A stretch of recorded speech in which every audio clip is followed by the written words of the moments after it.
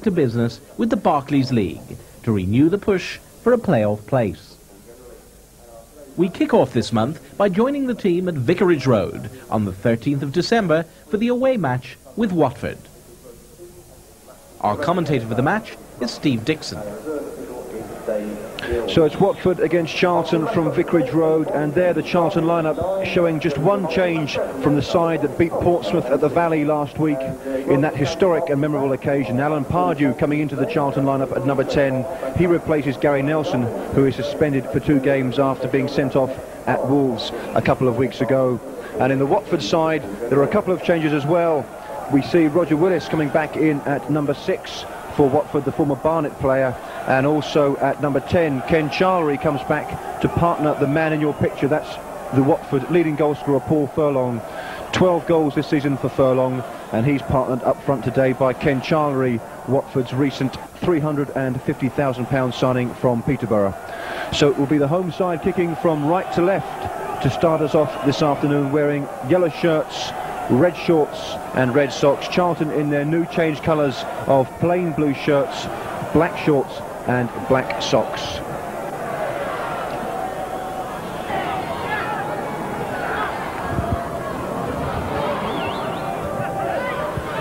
This is Lavin cutting inside Walsh.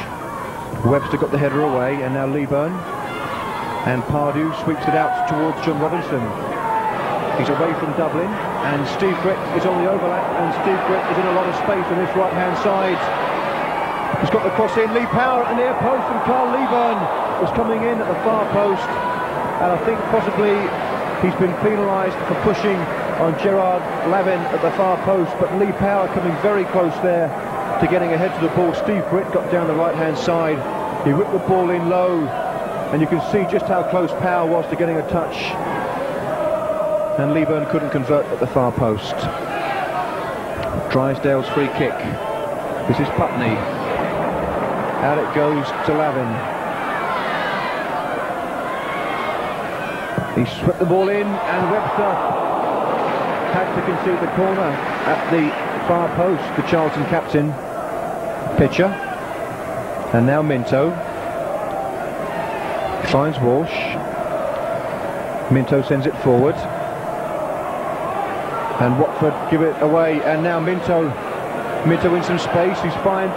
A good pass through to Lee Power, and there's a chance for Robinson, and Charlton have the lead. 26 minutes of the first half gone, and the Charlton fans celebrate John Robinson's second goal for the club. Lee Power in a lot of space there, and the ball across the face of the goal was easy meat for John Robinson. Minto played the ball through to Lee Power, and well, you can decide for yourself whether that was a shot or a cross, but either way Robinson converted for Charlton. It's Watford 0, Charlton 1.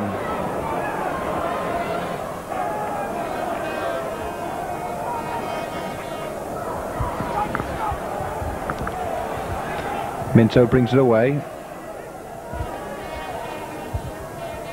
and there goes Gritt on that far side.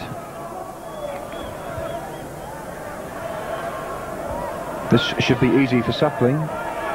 Drysdale, and now Darren Pitcher picking it up 30 yards from goal. He's got the shot in, and Perry Suckling got down to his right to just push that ball away. Putney runs over it, and Putney gets it back. There's room for a shot here, and the save from Bob Boulder concedes the corner.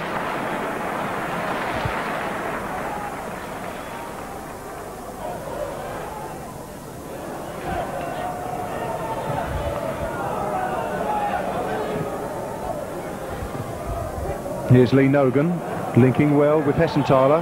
Nogan gets it back again,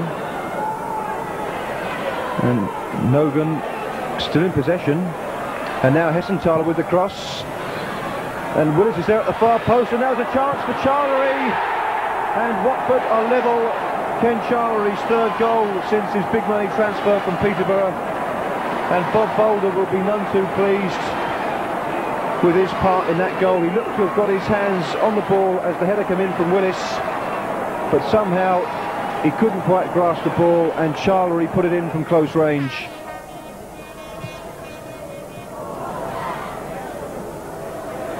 Charlery wins it back, and now Watford on the attack. There goes Furlong. Furlong's in here, and he's hit the side netting.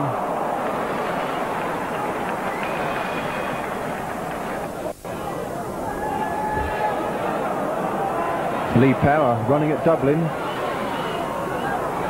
He's got the crossover. Leaburn! Oh, it's off the bar and wide. David Holdsworth puts it wide for a corner. The Watford skipper. But Carl Leaburn got up and hit the bar as a super cross coming in from Lee Power there. And Leaburn's header came back off the bar. And Charlton are denied.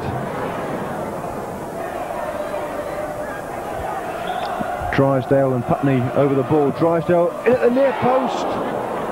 And he very nearly caught Charlton out there. Bob Boulder, fortunately, was very alert. But Drysdale clipped this ball in at the near post, and Boulder had to make a good save. Now is there time for one last attack from Charlton? There isn't, because referee Keith Cooper blows the final whistle. It's finished here at Vicarage Road. Watford won, Charlton won. So Charlton stay unbeaten after that game against Portsmouth at the Valley last week. Meanwhile,